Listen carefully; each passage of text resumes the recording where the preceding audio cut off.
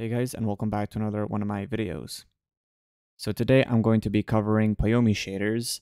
I'm not going to be covering every single thing that the Poiyomi has to offer, but I will go over the basics and the stuff that people have asked me how it's done to do with Poiyomi. So if you're new to Poiyomi or if you're not sure how some stuff work, stick around and I'm going to be covering that today. So once you have your Poiyomi imported, we're going to go ahead and create a material, and then we're going to switch its shader to Poiyomi. This is a Poiyomi 8.0. Now in this little window here, there's a few features, but you can either go with the outline or tune.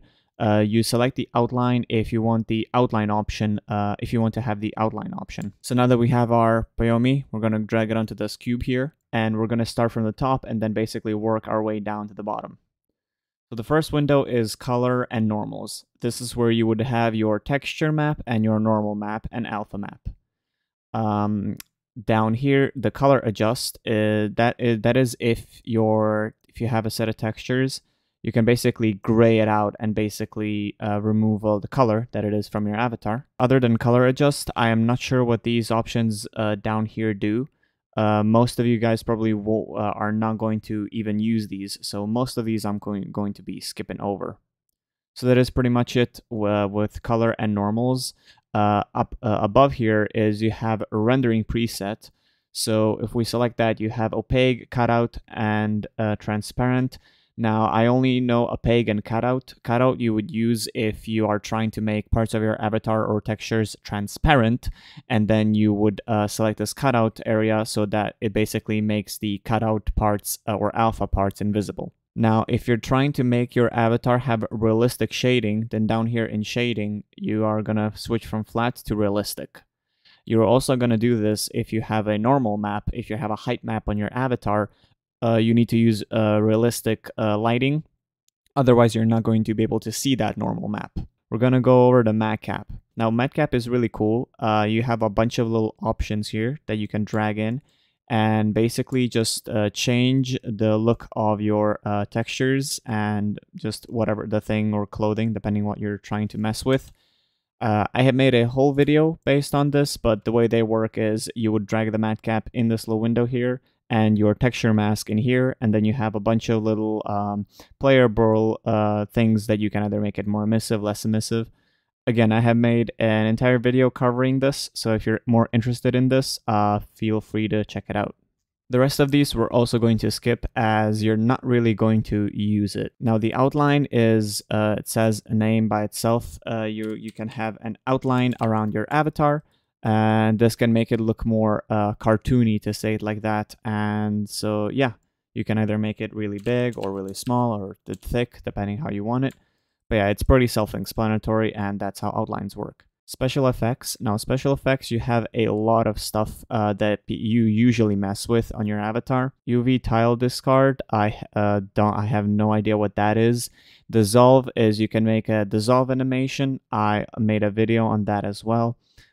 In the newer Poiyomi, you have emissions, so you have 4 emission masks, which is really good for, let's say, audio link.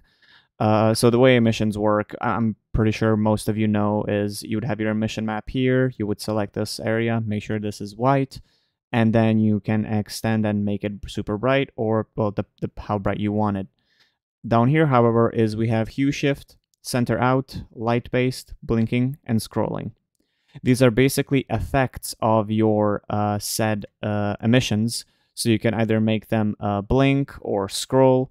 And yeah, it's a pretty cool feature to have, and you can play around with those. Next we have is glitter and sparkles. Now a lot of people don't know that this is that easy to add, but as you can see, you can have glitter and sparkles on your avatar, or well, your textures, and they're not as visible on this cube here, but yeah, you can see that they're there, and it's just like that simple. You just need to press this button, and then you can play around with a few settings down here. Next we have is audio link.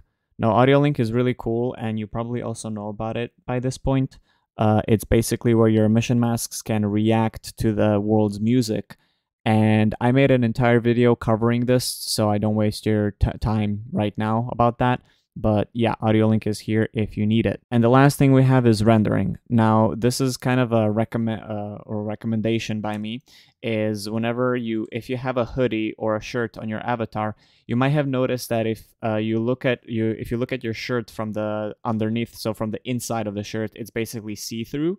I assume this is for optimization purposes, but you can basically turn that off if you have the cull set to off.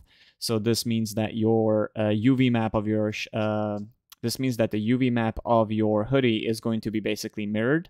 So then you're going to see the textures from the inside and from both outside. But that is pretty much it covering the Poiyomi shaders. I know I didn't go over a lot of stuff, but I still decided to make this just in case some people were new to this shader and needed it. If there is something in the Poiyomi shaders that you would like me to go in a little bit more great detail, do let me know in the comments, but otherwise I'm not going to be redoing this video. I hope that this tutorial still helped. Thank you so much for watching, and I'll see you around.